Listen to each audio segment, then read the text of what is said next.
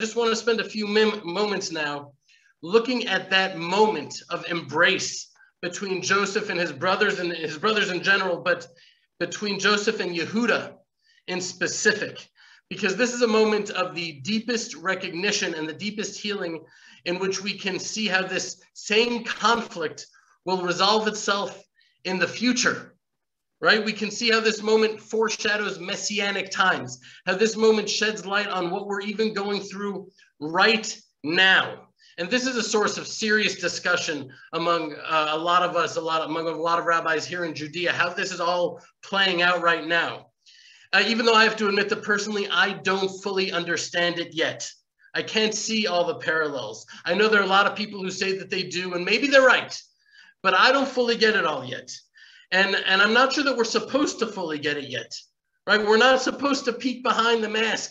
We're not supposed to know it's Joseph before we're supposed to know it's Joseph, right? It's almost like we're in a time where the masks are starting to come off, but we can't see the identities yet. But the discerning eye, I'm sure we can all feel it. We can tell that the masks are coming off. Something is happening now.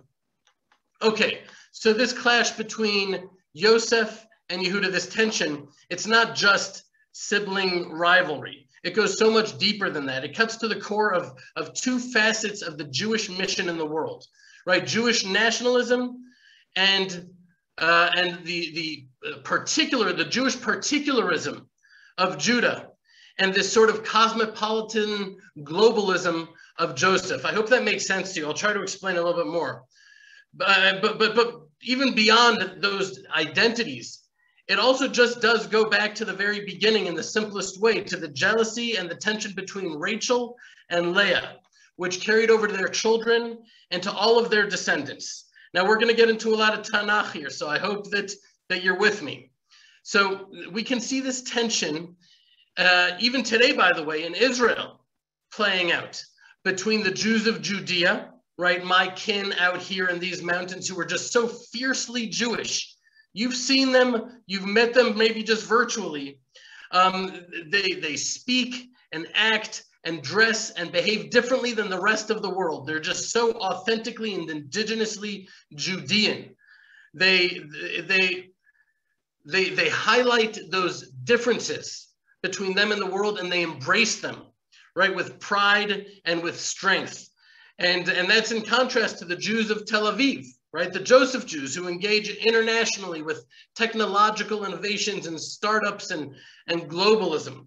But that's only today, how it's manifesting today. And some people would agree or disagree with that assessment. But one thing that everyone would agree about is that this tension does weave itself throughout all of Jewish history. And that there's so many examples and manifestations that it's difficult to know where to start. But for me, I'll share with you the verse that really stands out in my mind that I remember, which was after the destruction of Shechem, right? Just a few parses ago by Shimon and Levi. We've discussed it at length in the past. And when I read it, it really stayed with me. So remember, Dinah was raped and the prince wants to marry her, and Shimon and Levi lead them to believe that if they circumcised themselves and converted, that they could become one with the nation of Israel. But they really just took advantage of their post-circumcision weakness, and they destroyed and wiped out the entire city. And Yaakov was upset about this and feared the response of the surrounding nations, to which Shimon and Levi responded, should he treat our sister like a harlot? Hachzona achotenu? It was an issue of principle for them, right? And to them, the consequences and the practicalities didn't matter. But what stood out so strongly is that they did not say, should he treat your daughter, Yaakov, should he treat your daughter, father, like a harlot? No, it was more cutting than that. Dinah was their sister, right? The daughter of Leah. And they felt that she was much more of their sister than she was of Yaakov's daughter. You can feel the pain there. They felt second tier their whole lives. They felt unloved. And this was a deep source of pain throughout the whole journey for them. And of course, it culminated in the sale of Joseph into slavery. And you can actually see where it carries over, right? That moment where it carries over intergenerationally in a real way with Reuben, right? The firstborn. So after Rachel died, the children of Leah expected Jacob to move the default location of his bed to their mother Leah's tent. But instead he moved it to Rachel's maidservant's tent, right, to Bilhah's tent. Reuben in specific, the firstborn, he was so deeply hurt by what he perceived as this terrible affront to his mother's honor that he went in and he moved his father's bed into his mother Leah's tent. And this was just such an overstepping of the boundaries that the Torah actually phrases it as if he had actually laid with Bilhah, which he literally did not do. All of the rabbinical Judaism, all of our rabbis agree that that did not actually happen, but that's what it was likened to. That was the degree of trespass there. And for this act of rash impetuousness, he loses his firstborn status, right? There's different facets of the firstborn status, which are transferred to three of the other brothers, right? The priesthood goes to Levi, the kingship goes to Judah, and the birthright and the double portion it entails goes to Joseph, right? In the form of both of his sons, Manasseh and Ephraim, being considered independent tribes of Israel and receiving 2 territories worth of land. The Lubavitcher Rebbe goes into this whole thing. He actually lays it out in detail, which we won't go into because of time constraints. But just skip ahead, right, to the end of the Egyptian exile, and that tension, it continues, right? There's Moshe and Aaron, who are like messianic figures. Moses and Aaron, right, the leaders of Israel, they're Levites, the children of Leah. So they're leading, the children of Leah are leading. But then Joshua, who actually conquered the land, he was from Ephraim, right? He was a descendant of Rachel. And it continues to the judges of Israel, all the way to the first king. Now, Saul is the descendant of who? Right? Saul ben Kish Ish Yamini, he was the descendant of Benjamin, the son of Rachel. And he loses the kingship for his weakness and his disobedience regarding killing the Amalekite king Agag and his refusal to take ownership and responsibility for the mistake, which is a quality that his successor, a descendant of Judah, King David, does possess. And here, just allow me to open up a parenthesis. I just had to share this with you because here we see this brief moment of healing and heartwarming beauty in what is otherwise this ongoing rivalry throughout all of Jewish history. And this moment, this beautiful moment, takes place between Jonathan, Saul's son, who is next in line for the kingship, and David, who is going to be the next king, and who is threatening to take his place and his power and his position and his authority. Now, Rabbi David Foreman, I don't know if you know, but he teaches on this in great detail and how this whole relationship played out.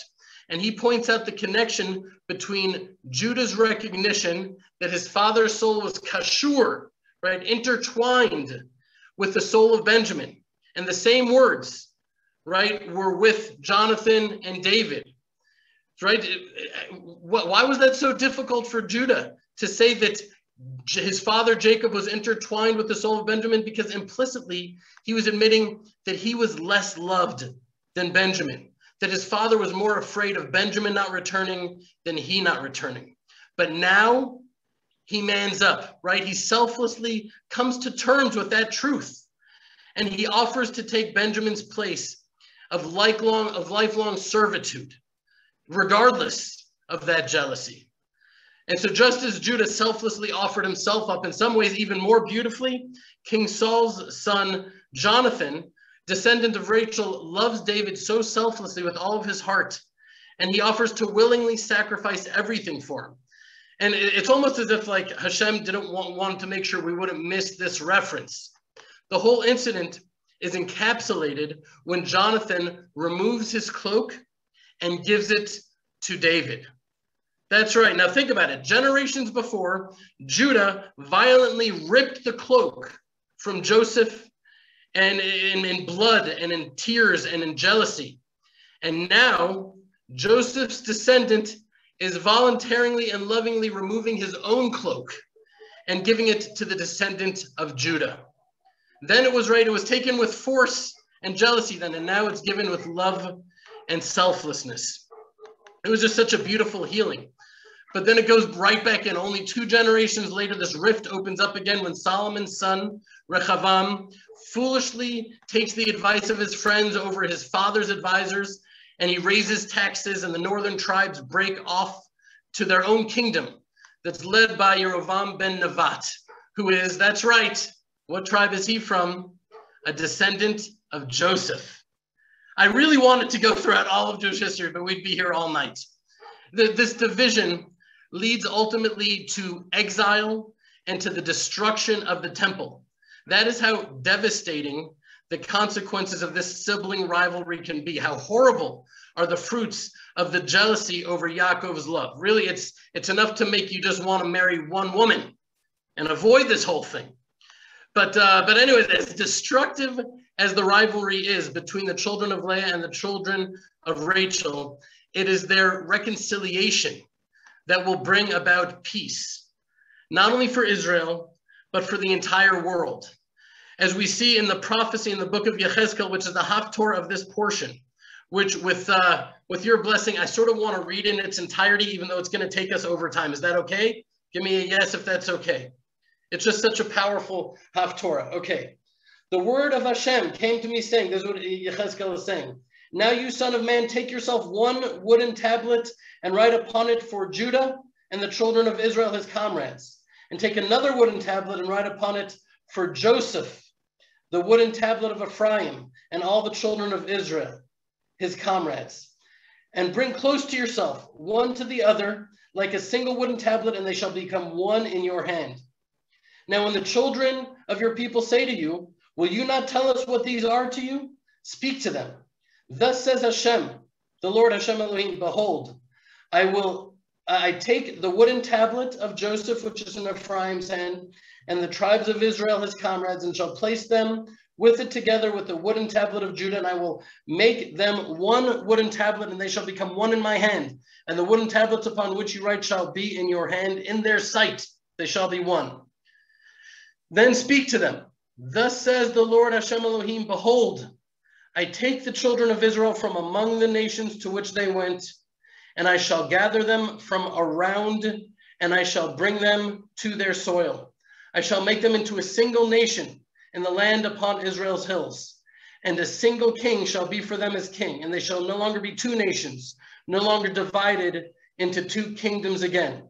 They will no longer be contaminated with their idols and their abhorrent things and with their rebellious sins, and I shall save them from their habitations in which they sinned, and I shall purify them, and they shall be for a people unto me, and I will be for a God unto them. My servant David will be king over them, and there will be a single shepherd for all of them. They will go in my ordinances, and they will observe my decrees and perform them. They will dwell on the land that I gave my servant Jacob, within which your forefathers dwelt, and they shall dwell upon it.